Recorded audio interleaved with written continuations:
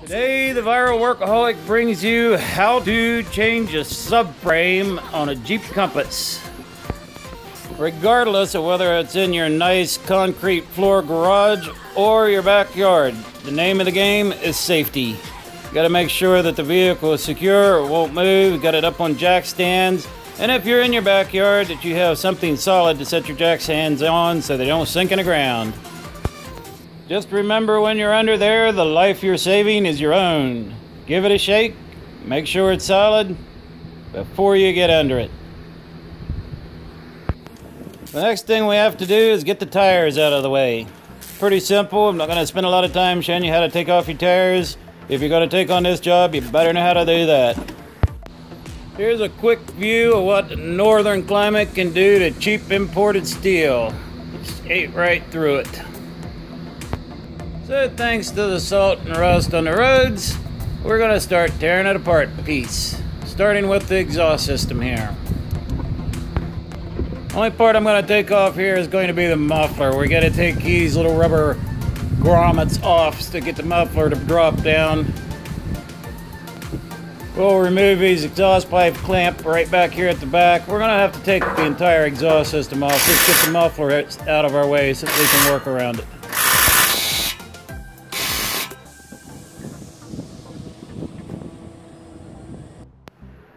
I removed the bolt out of the lower control arm up against the subframe. Now I'm going to jack the shock up, take some of the tension off of it to get it pulled loose.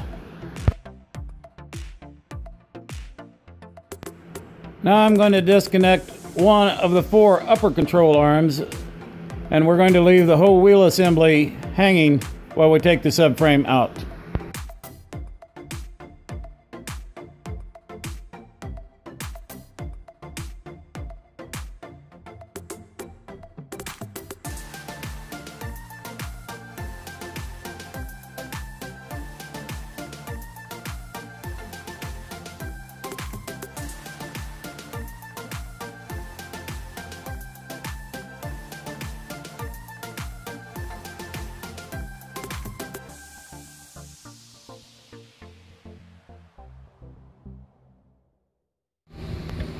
I'm going to use my floor jack to take a little tension off the strut spring so that it'll release the bolt and make it easier to come out. Easy being a relative term that usually only applies to doing this on a lift in a garage with air tools. For the rest of us that have tenacity and determination, the Viral Workaholic is keeping it real on the grass. The highly sophisticated tool that you see me using right here is called a 1/2-inch ratchet with a cheater bar, an old piece of pipe.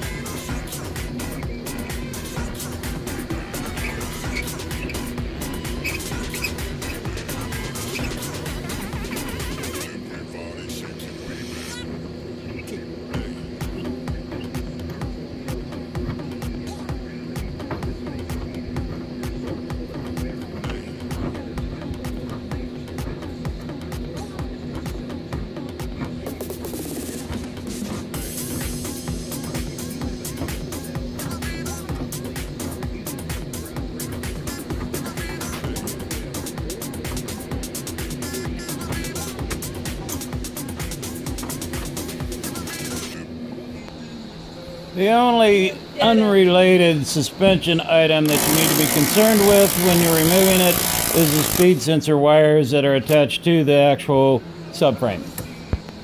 It is a 13mm bolt and quite possibly the easiest thing that you will be removing today. As part of the removal process, I'm only going to remove the upper control arms from the wheel assembly. This particular upper control arm is also referred to as the camber upper control arm. With the subframe removed, it is considerably easier to remove the control arm from the subframe. Without a doubt, the most difficult bolts to remove were the four that the subframe on. I highly recommend before you even start this project that you order new bolts off of eBay for the subframe. 2 of the 4 bolts broke off, and the other 2 were so badly rusted that they were not good enough to be put back to the new subframe. Leaving the wheel assemblies and the lower control arms still attached to the vehicle saved a lot of time and energy. I was able to pick up a subframe from a salvage yard for $125. The subframe, of course, had some rust on it, so I cleaned it up really good, wire brushed it, and then painted it. Not for aesthetic reasons, but just to keep the rust at bay and make it last longer. The reassembly process is pretty straightforward. Just put everything back where it was originally. When reassembling, start with the upper control arms first and get them in place and bolt it on before you attach the lower control arms. Once the upper control arms are in place, then you can start bolting together the lower control arms. I used a small floor jack to raise and lower the strut to help line up the bolts in the holes.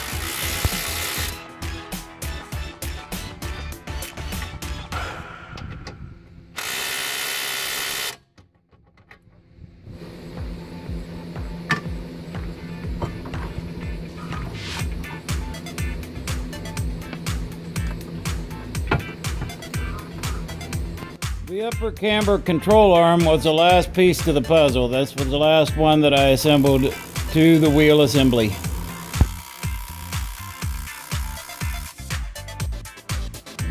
With that complete, I reattached the bracket that holds the wheel speed sensor wire. Moving over to the passenger side of the vehicle, I repeated the process, same as on the driver's side.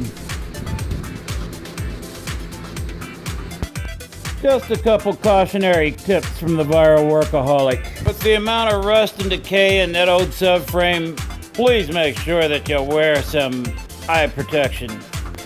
And unless your iron count's low, keep your mouth shut too. The 4 subframe bolts were in there so tight that I actually pulled the Jeep off the jack stands twice, so stay out from under it whenever you're pulling those subframe bolts.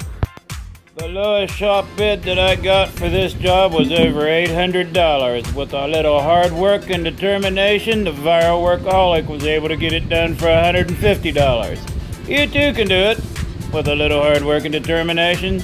So get out there and build something. If you like this video, hit the thumbs up button. If you haven't subscribed already to the viral workaholic, make sure you hit that subscribe button. Smash that notification bell and see what kind of trouble the viral workaholic can get into next. Viral workaholic is wheels down and gone.